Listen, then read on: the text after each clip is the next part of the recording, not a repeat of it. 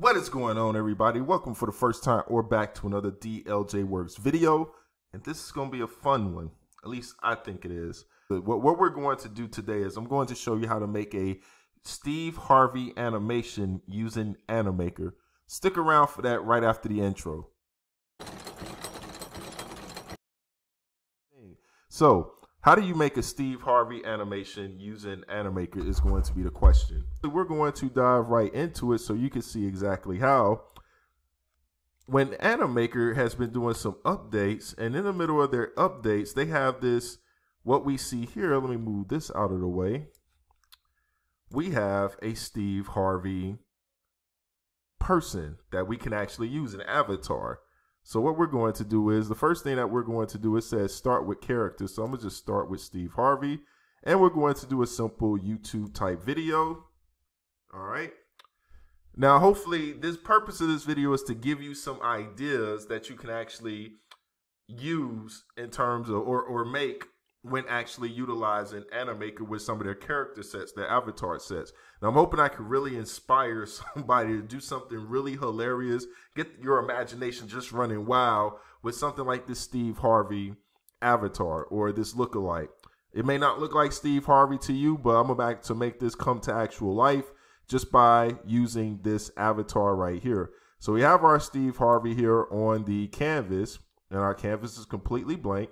Now, I have some things already set because I used this previously in a video that I actually did for my campus. Move that out the way, please. But let me go ahead and explain a few things in order to make this animation come true. So you see down here, Animaker has a very simplistic timeline that you can actually utilize in terms of creating your scenes, making animations move. We're going to do some very simple things here. I'm going to actually show you how to align some voiceover work and how to actually do the timings with this. So our Steve Harvey is going to be off the screen for a second. All right. And he's going to walk about 3 seconds. So I'm going to shrink his character animation movement down because we're going to make him walk on for 3 seconds. Let me actually add a, let me see here. I'm going to add this smart timeline because we want Steve Harvey. We'll move him to the end right here. All right.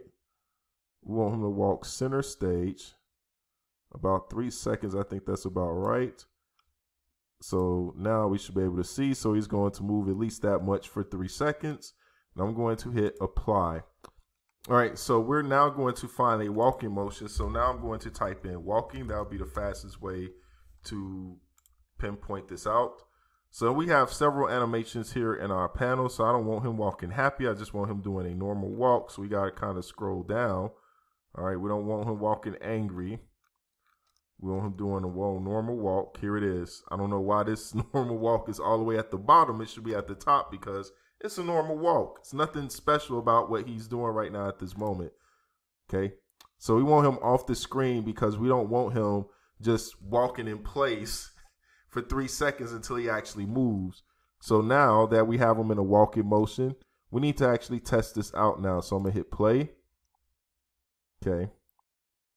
And it should end about 3 seconds. He should disappear. So that's about right. Now when we get to the 3 second mark, I'm going to click this on. We know that, okay, we need this Steve Harvey right here. Okay, so I want to add another,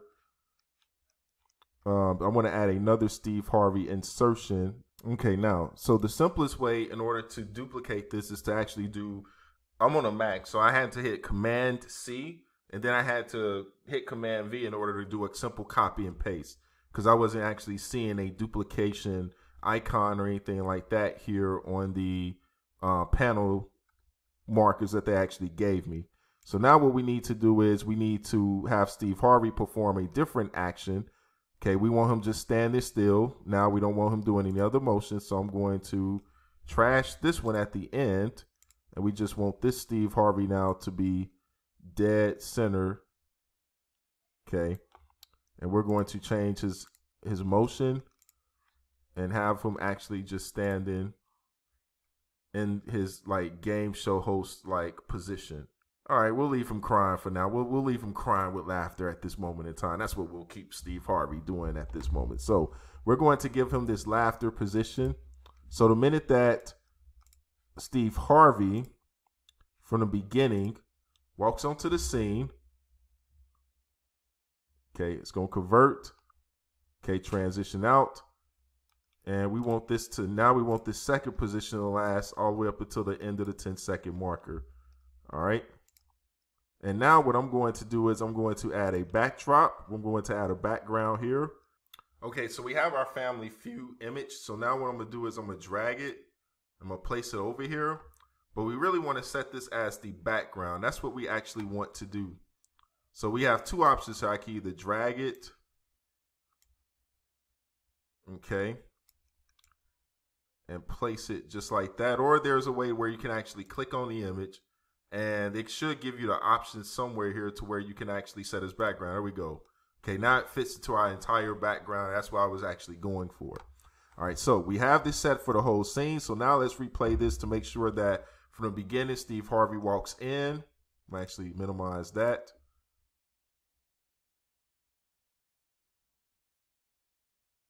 Okay, he's crying with laughter. All right, and that's what we're going to have him do. Just walking on the scene here. All right, so now what I want to do next is I want to add the laugh track that I actually have. And this is actually going to be inspired from Godfrey on the Godfrey channel, where he was actually making an impersonation of Steve Harvey. Here goes my Steve Harvey impersonation. Yuck, yuck, yuck, yuck, yuck, yuck, yuck, yuck. Okay, that wasn't really good. So we're gonna leave it to Godfrey on this one. So let's go ahead and pull up the laugh track that I actually have for him. The way that you're going to add this now is you're going to click on the, I think it's the music area. No, it's not the music. Hold on 1 second here. Okay, no, here it is. So I'm gonna add it to my voice. I'm gonna click on this folder and I'm going to upload it. Okay. And let me see, where is it at? I have it under my morning announcements. Okay. All right, Harvey laugh. That's what I have it as. Y'all hear that? Y'all hear that? Yeah. Okay. All right. So that's pulled from a segment off of his podcast, just a small little clip for the demonstration of this. So now, all right. So now what we need to do is we need to go back. All right. And I'm going to click on the character piece because now, from the time that he starts in this animation mode, we're going to switch back, make sure that we're in the character animation setting right here. Okay.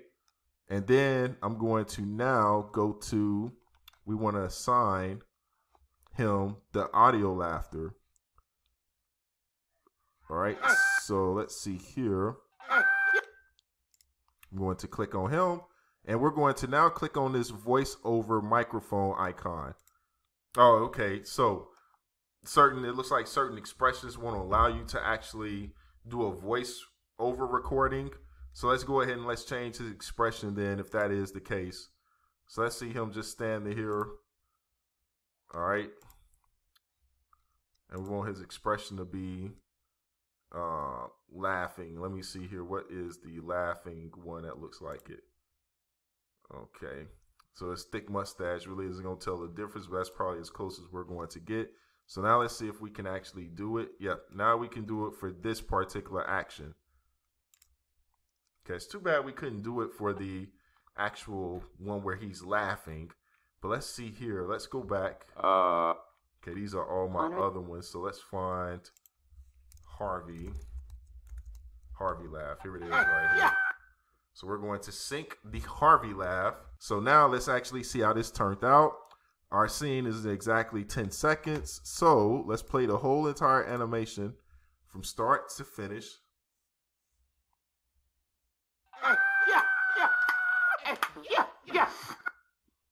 Okay, so that was about as long as it was going to go. So that synced very well. And that's pretty much how you actually create a Steve Harvey animation. And when you're ready to actually publish it, you just go ahead and click publish. And you can download the video. Since I have a paid account, the highest I can actually export it as is at HD 720. So you need some other, premium features in order to get the 1080p.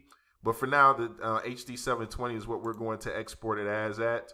but I'm not going to do that now. I just wanted to show you, you know, how do you actually export it into a video form. So Animaker is a really good tool that you can use, especially if you're a writer. On my other YouTube channel, DeShaunLJ, I talk about Animaker for writers, but if you're trying to make marketing material and you're trying to actually do some things for other people in the tech realm and make explainer videos, tutorials, or what have you, this is a good this tool is a good it's a good piece for you to do that. It's a great tool in order to accomplish that thing. Now what I'm going to go back and do now is take you to my YouTube channel and show you what I use to make Animaker for Arrogant Programmer, because this whole thing was made through Animaker. As soon as I find it real fast here, where are you at?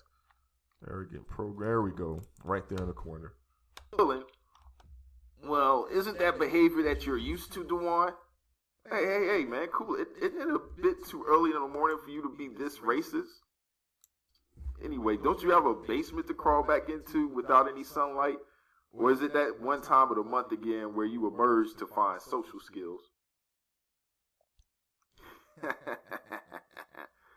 That's why I always like having you as a coworker. It makes me feel like I'll always have an edge without even trying.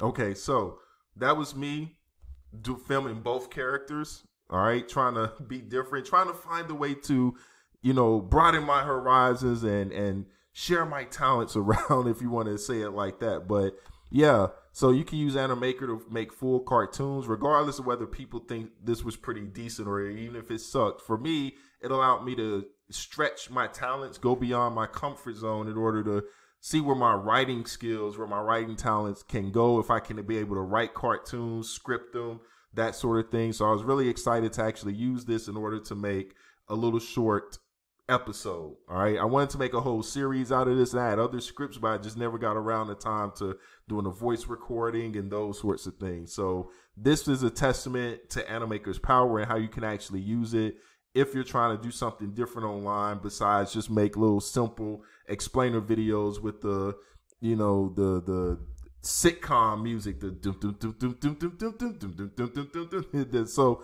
yeah, that's what I wanted to show you guys with Animaker. Anyway, if you're interested in trying this out for yourself, there's a link in the description for you to try, get a trial run on this. You can use Animaker for free, but if you want to really get its full benefits without all the limitations of the minutes and everything else, okay, so here you go. So let's put this on monthly. So, all right, now it's clicked on monthly. So you can actually see the basic plan. I pay $20 a month because that's what I'm using.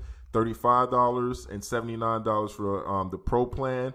But it's free for as long as you actually need it. And here go the actual limitations that you have for each plan. You get 5 downloads per month with the watermark. If you're doing for free, 10 gift downloads.